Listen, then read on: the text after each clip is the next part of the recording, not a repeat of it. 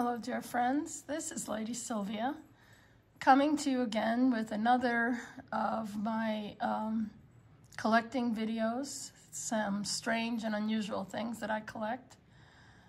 These are really beautiful. They were made in the 1930s. These bracelets are actually made of chrome, and it doesn't tarnish like silver. And the gold one is a gold wash over the chrome. Popular buckle bracelet. Beautifully filigreed. And this was made by a guy named E.L. Weed, W-E-E-D. He was a designer for the J.J. White Jewelry Company, circa 1930. The mark inside, let's see, where is it? It's usually in the back somewhere, is a W inside of a triangle. And he worked on these designs of filigree with rhinestones. Yeah, it's right in there, right in the back. And it's there on almost all of them. I think it's on all of them, in fact. This one is the only gold-toned one. This is a gold over the chrome.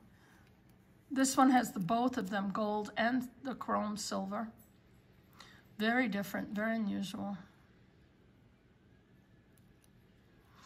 And I've seen this one with a blue stone or a purple stone. Again, the mark is right in the back with a patent number. They are beautiful on. Of course, during the time when people, during the war when there were shortages of metal,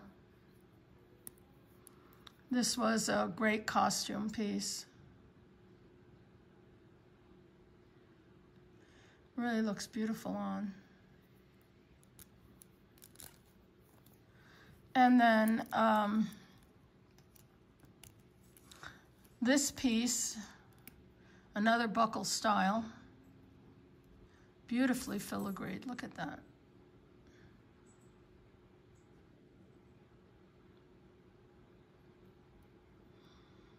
This I purchased at the Ritz-Carlton. It was in Northern California. I think north of Morro Bay, there is a Ritz-Carlton. And I think every sunset, a guy comes out and plays the bagpipes. But anyway, it had a beautiful gift shop in the lobby, and I purchased this there. And again, the mark of J.J. White Jewelry. And none of the rhinestones are missing, which is wonderful. This one has a few rhinestones missing. One right there. Still a very beautiful buckle style.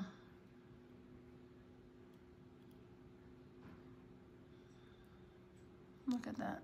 That's really beautiful. You lift up, you put your wrist inside, and there's the mark with the patent number. I haven't seen too many of these around. Maybe you have if you're out hunting. But I haven't seen a lot of them. When I started collecting, I began looking everywhere for them. Here's one of my favorites. This is the gold and silver. Again, the buckle style with a little buckle design there. And flowers and leaves. Very, very beautiful.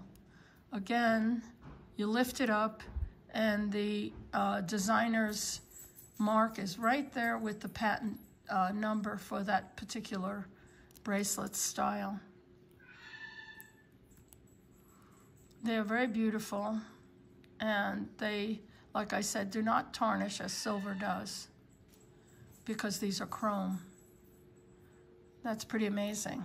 When I think of chrome, I think of car wheels and car hubcaps. I don't think of jewelry, but that was an amazing way to accomplish the beautiful look of silver when metals were hard to come by during the war period. So this is a great design expression I think they're very, very Art Deco. And the lace and style is really beautiful and elegant. Anyway, my friends, thanks for watching, and let me know if you've seen these or you have one yourself. And I wish you a wonderful day. God bless you all. Bye-bye.